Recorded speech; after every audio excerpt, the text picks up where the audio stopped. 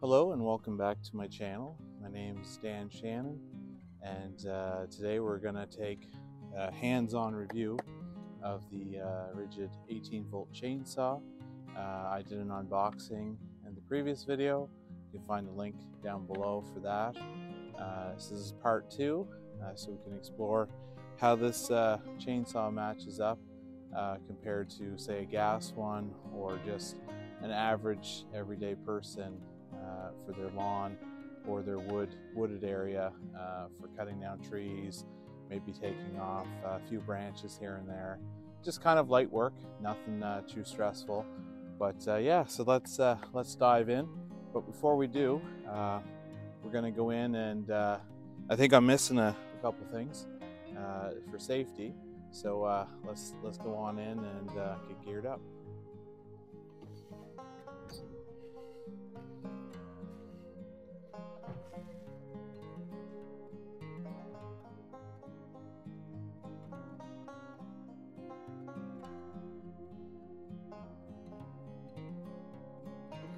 Okay, now that I got my safety gear on, boots, chain pants, and hard hat with ear protection and a visor, we can get back to doing the cutting. So let's go ahead, test out the new saw, and see what it can do.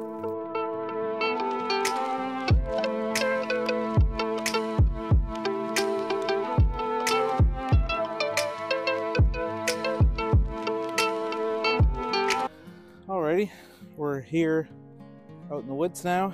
I got a bunt end of a tree, so I'm gonna do some cuts. I'm gonna take some cookies off. We're gonna see how long the battery lasts.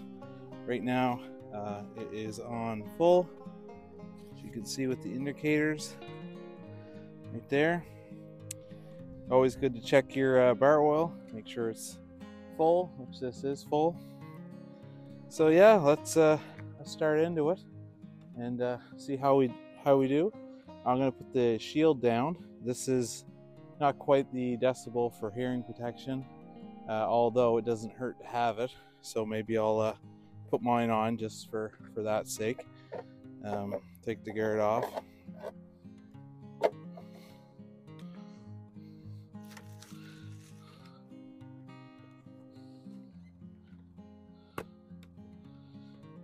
All right, ear protection on and the visor down.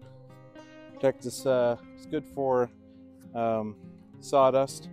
If you're cutting at angles and the chips are coming up, protects your eyes. And if any branches, if you're around like trees that are hanging out, sometimes the branches come back and hit you in the face. It's always good to have helmet, because you can get branches that fall from dead trees. So that's a huge thing as well. So anyways, let's dive into this and see how well it cuts, and go from there. So once again, the battery's full, tank is full, and make sure your chain is nice and snug.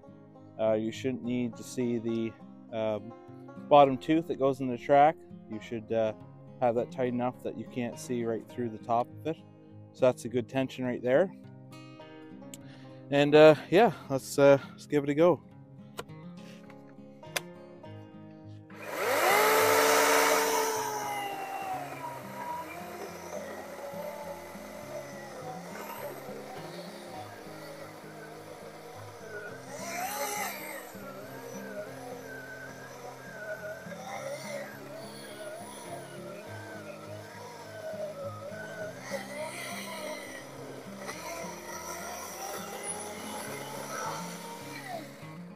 There's one pass. See how quickly that made the pass. I wasn't leaning into the saw too much. Just kind of let it cut down through. That's what you want to do with the saw. I do have the dog teeth that you can walk it in. But this type of saw is not made, like you can see, 12-inch bar. We're not quite to the end, but you wouldn't want to dig into anything bigger than this, I wouldn't think, just because the saw would bog out.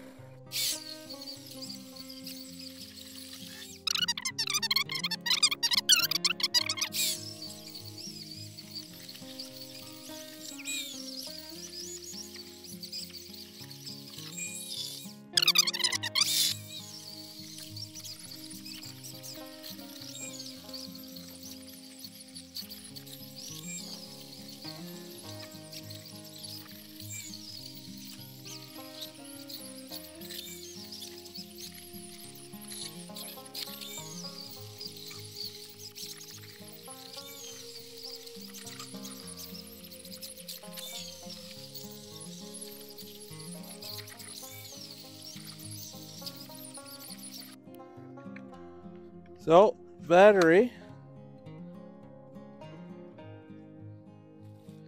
is officially dead. So, lock the bar back on, and I just killed the battery. This is the 6 amp hour.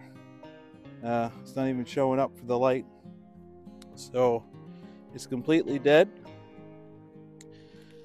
So we got, let's see, how many of these cookies? 3, 6, 7, 8, 9, 10, 11, 12.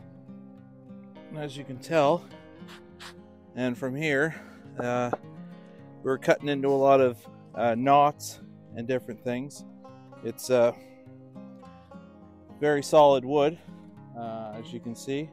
So the saw, in my opinion, did very well. So if you were to do a tree, actually I'll take these up so I can hear. So if you're doing an actual tree, you do them every 16, 18, whatever your stove takes for the bar length. So you would chunk it and get more of your tree, of course, than what we did here. So if you can picture all these cuts, you could get an entire tree pretty well chunked up, depending on the size, of course. But this, keep in mind, this is a very large tree that I cut. It wasn't your standard size for this this saw. I would say you'd only want to do probably half that, you know, right about there, just so it's a little bit less labor on the saw. But yeah, it can dig through this just fine. So thanks for watching. Appreciate any comments you have. This is the Ridgid brushless chainsaw. Don't forget to, when you charge up your battery, always check your oil tank. Make sure that's topped up, because if your chain is not getting oil, it will heat up and cause issues with performance. But yeah, appreciate you watching, and please subscribe and do the like button, and don't forget to click that bell so you can have notification for any more other videos that I send out. So yeah, it's just a look at the saw, and here's the saw in use and me cutting with it. So thanks for watching.